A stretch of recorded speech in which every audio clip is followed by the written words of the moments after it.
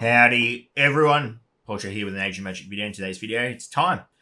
We're heading over to Grandma's kitchen. We're going to check out the old spice rack, see what's hot, see what's not. You know the drill, and I can already sense it. All right, those people. I can feel it. But Polcho, I used Howdy once in campaign 7, heroic mode. I really think you should be up in the spicy list. Don't want to hear it. All right. This is my list. This is what I'm cooking with. This is how I set up my kitchen. Oh, it's Grandma's kitchen, but this is how it's going down in the house. All right. So if you've got an inquiry, sure, leave a comment. Someone might read it and agree with it, but this is my list. So it's time. Let's go through why are the characters where they are. All right.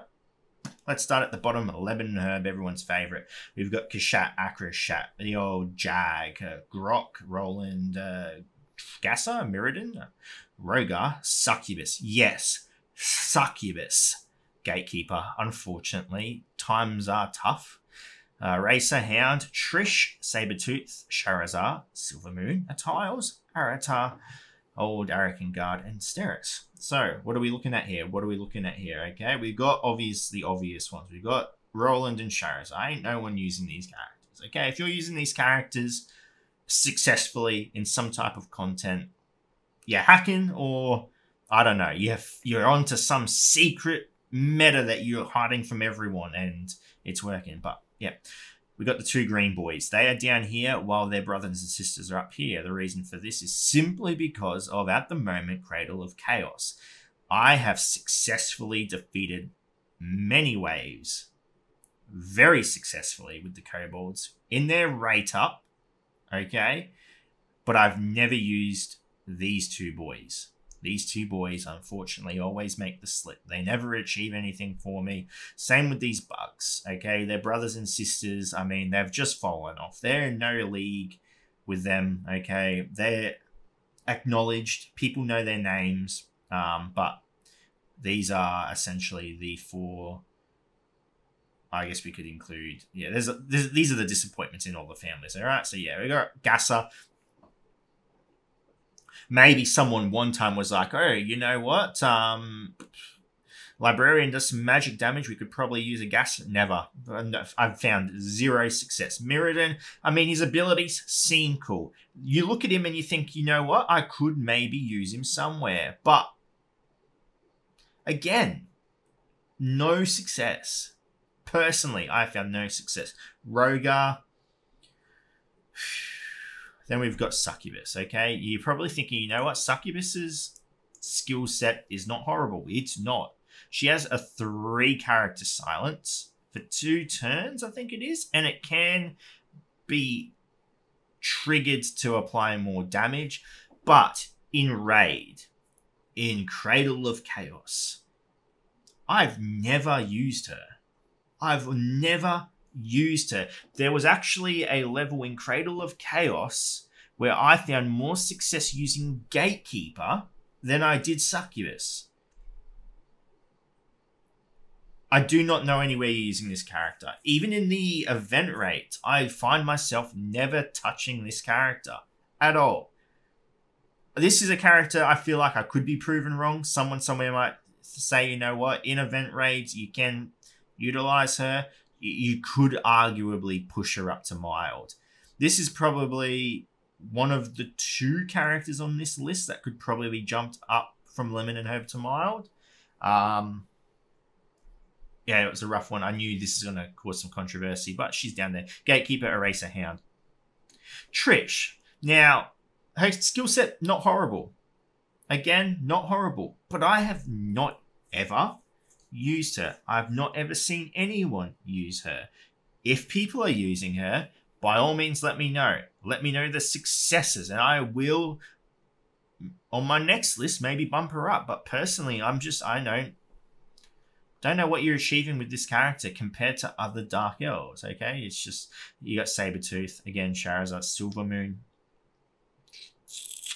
Nope, Tiles, Aratar. Now, Aratar, even Rogar, there is the argument that there are in Lemon and Herb, There is one very important use these two characters have, though. They are in Lemon and Herb. They're not going to serve you in any form of advancement in combat at all in the game. However, these two characters, off the top of my head, there are 3 more as well, I needed to complete the token challenge that comes once a month, which is considered probably one of the most valuable challenges simply because it can, if you get high enough, give you gold tokens. That is important. So at some point you will need to work on these heroes because you will need them. But other than that, Hurricane Guard, again, not really using him. Not really using him. Not using him. I'm not really using him. I'm not using him. And same with Steris. I've tried so many times to use Steris. I really have. Because the fact that he works off Argon to get a guaranteed crit and then and then off his AoE uses his single target, which triggers the mark, which gives him guaranteed crit, and then use your AoE, which is 5 targets guaranteed crit. It seems cool, yeah. Again, cannot find where to use him. So Lemon and Herb. Okay, we'll move on to Mark. We'll try and speed this up because there's a lot to go through. Anything that stands out in here. The Arakan Undead have fallen a little bit. I wouldn't say they're not worth investing in. They do carry some weight in the event raids, and they do okay in Cradle of Chaos. Yeah. They're pretty accessible shards to get as well. You're not going to have a real difficult time getting these guys leveled up. The issue would come just with gear. Pretty easy characters to get. I mean, they're not breaking or making anything. They're useful. There's no waste in this. Pig Boy, honestly, since certain characters have come out, I don't even consider Pig Boy on the Beastman squad anymore, in fairness. I mean, sometimes I do use him in Cradle of Chaos to get a one-shot kill on some very early waves, so he has a tiny bit of use. Damio, I mean, the whole High Elf faction. Again, useful in raid, event raid, and some Cradle of Chaos. But I mean, yes, they're mild. It might seem low, but when you consider the other characters above them, I mean, they just get knocked down. I mean, you're comparing okay to more than okay. You got Siegfried, who, even though with the release of the Knights, has become a little more relevant, he's still really weak.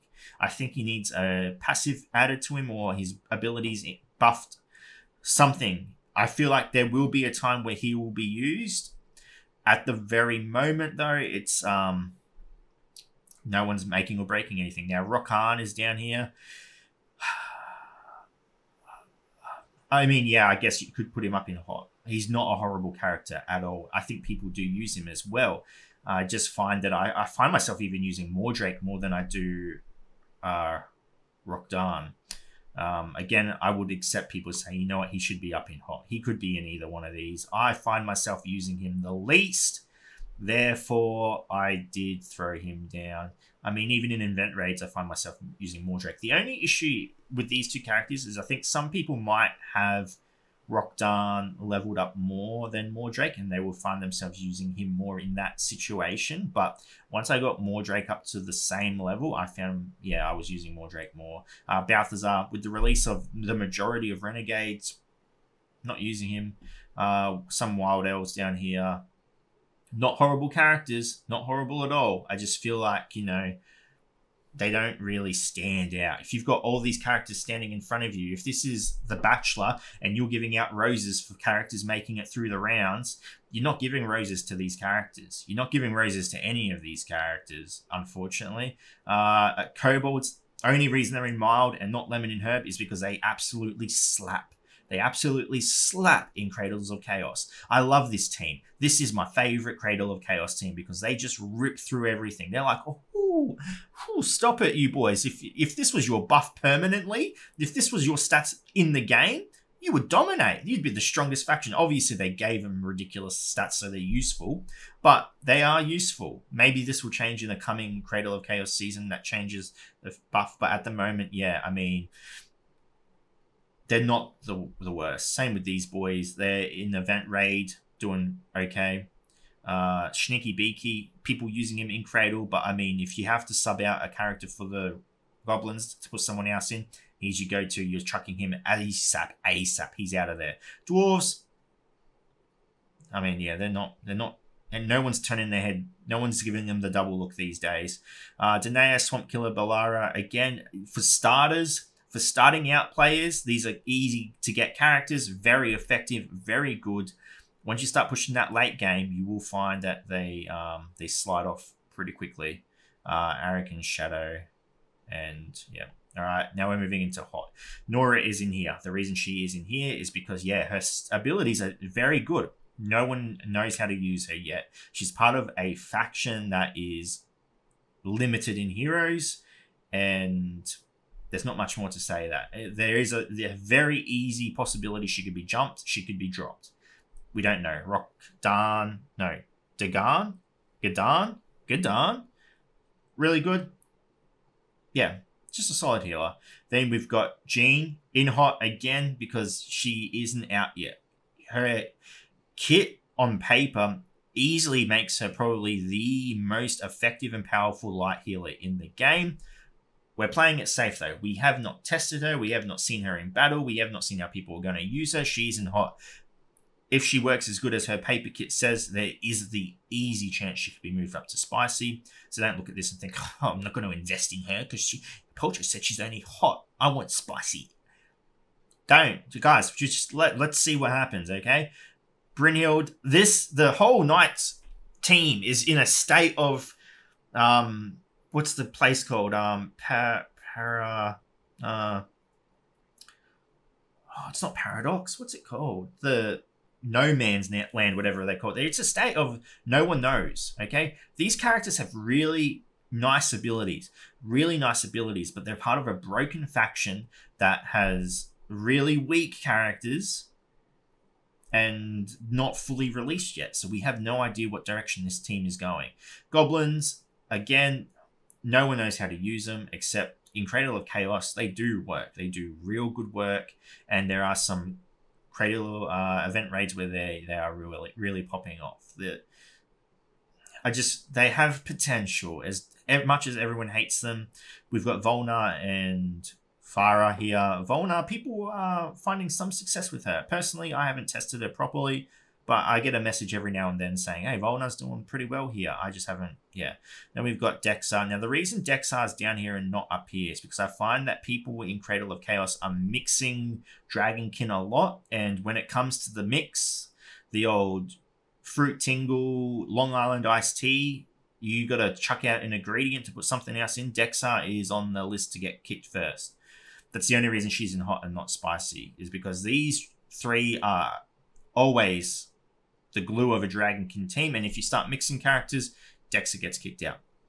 Dark Elves, not horrible, not great. Then, you know, they're very niche. It's not really. It's Royna. I think Royna could honestly be pumped up to spicy. I think people will, out of all the Dark Elves, again, not horrible, but Royna's probably getting the most use out of everyone in the Dark Elf faction, even more than Azariel these days. Since the release of Belladonna, Azariel's use, I think, has just dropped a lot. But yeah, Royna arguably could be moved up to spicy. I think a lot of people find success in using him in a team or even as a leader, especially in Cradle of Chaos. That ability to silence casters and healers, very powerful. You've got your Wild Elves. I mean, yeah. Yeah, these three characters, they're good. You can mix and match them with these guys. They're not spicy level anymore.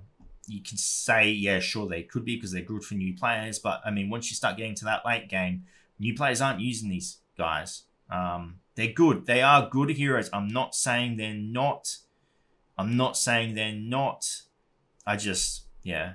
Mordrake, again, I find myself using Mordrake a lot more than Rockdarn. Yeah, Wilhelm is in here as well because I feel like Wilhelm had a really neat ability and then Mordred came out and it kind of dimmed the light a little on Wilhelm, but he still has a really nice kit, really good potential, especially for future factions that bring out a lot of characters that are relying on faction synergy, whatever. I think he'll be able to find some use for him. We've got the full Druid team here. Now, again, this is one team that no matter what tier list I do, this selection of heroes always irks someone the wrong way. They're like, oh no, these characters are way better than that. They are, honestly, druids are going to help you in every content within the game. They are useful. In fact, they are probably the definition of a balanced team compared to what else is in the game. The druids are really nice, okay? I just think they're hot. I don't think they're spicy. They're definitely not mild. If you're investing in druids and you're looking at this and you're like, oh, there's so many better things to invest in, don't do that to yourself. These are really good characters. There are a lot of people that stand by druids. Druids are their favorite faction. Even though they know they're not the strongest, even though they're definitely not the weakest, people will swear by these characters, and they have every right to. They are really good characters. Abaddon and Zart, purely in hot because of the renegades. You can chuck an Abaddon leader in with the renegades and a Zart in for a substitute healer. These two characters do really well with the renegades. Really, really well. I have completed every, and I can prove this to you, every Cradle of Chaos Region 3 end node with renegades and these two characters. I even use Zart over Crowley. People probably go the other way. I just find more use out of Zart, sorry. Crowley definitely better, but yeah, if you've got these two characters and you've got the Renegades, a great team, great team. We've got the Children of the Forest. Again, this is the same thing as the Dragonkin. You got the Children of the Forest, which are really good characters, but when it comes to mix and matching, you are dropping these characters and keeping these two. Seven Knives, again, just great universal hero. Not seeing a lot of use lately, but still really good. And Ilios, I think Ilios, especially with the release of Renegades, has a little bit more use now. I've bumped him up to hot. All right, let's go up to spicy. I mean, these characters, they all speak for themselves. Archons are up here for one reason and one reason only. Their time in the spotlight should be dead. It should be dead, but no matter what, you get a team like Mordred come out who is ridiculously strong, the strongest we have seen in a long time, and you still find the Archons holding their own against these characters. Somehow, these ridiculous ancient relics of the past are holding their own still, and I think that definitely gives them the rank of spicy. They're just good. They're good now. These guys were... Yeah, I don't know what to say. You could say, yeah, they only belong in hot. I'm not going to argue with you. I just think that with the potential these characters have, even with Ilios chucked in there, to counter some of the strongest heroes we've ever seen and still hold their own. We've got the Beastmen. Beastmen, I think in the last list I did, were down in hot, but with the release of Librarian, these characters work ridiculously well. The ability they have to rack up his magic stacks and get him casting that bomb, this team, yeah, I'm finding they have a lot more use now than they did in the previous few months. So yeah, it's good to see them back in the spotlight. These two characters, again, mix and matching them just to get them his bear mode going. I'm seeing a lot of use in that, especially in Cradle of Chaos. You normally find them mixed with these characters as well. So this is why these characters are up here. Again, they just keep their own. They're always finding a way to be relevant, and to me that makes a character good. I mean, you find characters that are always keeping relevance somehow to be good investments. Vulcan, I think, is just a gem of a character. I think the support she offers, the damage she offers. If this game had the ability to look at damage applied in battle, I have no doubt with a Vulcan on a team, she would be doing some of the most damage out of everyone, just because she can support attack off everything. As long as she's in that mode, you have to hide her first. She can't be in dark mode, I believe. And then she has the potential to just straight up kill a target. Doesn't matter if they've got invincibility. She gets through those buffs. You got these three orcs. They are doing really, really well still. And you can mix and match them into other teams. I find people always trying to throw Chrome into whatever meta team they can. Arcane, again, solid leader. Lascari, yeah, these three just a trio. They just work really well. Irizet, even with his nerf, still really powerful. Again, gets thrown into just whatever team people can really use him in because of she's really, really fast. She can apply that damage reduction. in Cradle of Chaos, some of those boss fights, you just need her. There's no way to beat the node without her. So yeah, then we got the Renegades and Belladonna. I think Belladonna originally was in Ghost Pepper. I think Irizet and her have been just bumped down a little bit, just because, again, there's just more powerful characters at the moment. And then you got these two, the magic duo. These two, I mean, if I knew nothing about the lore and just how these characters worked in synergy, I think they're lovers. Okay, they're lovers. They're doing it every single night. They just can't get enough of each other. They work so well together. One just has the other's back, and the other just has the other's back. They just slap an R18 or triple X on these two bad boys, and yep. All right, it's getting a bit saucy. Let's move up to Ghost Pepper. Mordred and Librarian. I think these characters are insanely good. I could drop Librarian down to here, but I love him. I think his kit is insanely powerful. His only downfall is his mirror being an 80% chance instead of a 100% chance. But other than that, it's a really powerful debuff to apply to the enemy. He has the ability to do tremendous amounts of damage, especially when mixed with the right characters. You can find him, especially in Cradle of Chaos. He wipes out enemies because you can stack that 10 stack up real quickly, and he's blasting. He's absolutely blasting. And we've got Mordred. Anyone that's played the game for more than 3 days knows Mordred is just the bane of everyone's existence. So he is a character in the game with the most overpowered abilities crammed into one little skinny white male we've ever seen in the history of Age of Magic ever. He can reduce initiative, increase your initiative, polymorph, remove leadership abilities, remove passives. He can lock down abilities. He has ridiculous counter attack or support attack. He's got too much. But yeah, a Librarian good also. But there you go. That is my personal look on the tier list. It's a 22-minute video already. Obviously, with the more characters being released into the game, it's hard to do a tier list without trying to explain everything, because like I said, there will be people that look at this and argue black and blue why characters should be moved up and down. I don't care. If you've got your reasonings, I understand. You can do your own tier list. Feel free to do so. This is just my experience in the game. This is what I'm seeing with people's posts, what I'm seeing with people using in Cradle of Chaos. This is what I'm seeing in Arena. This is just what I am seeing and my thought process behind it. That is the current tier list. Yeah. Anyway, ladies and gentlemen, not doing my usual sign off, going to change it up a little bit. I hope you have all had a wonderful year. I hope you've had a peaceful and safe year. I hope you've had a wonderful Christmas, and I hope you go into the new year with love for each other and your family and your friends, and I wish you all nothing but the best. I'm always around on Discord if you ever want to message me. Feel free to do so. Sometimes I'm very busy, but I try to reply to everything I can. And yeah, you all take care of yourselves. Love you all. You are all amazing. All right, Polcho out.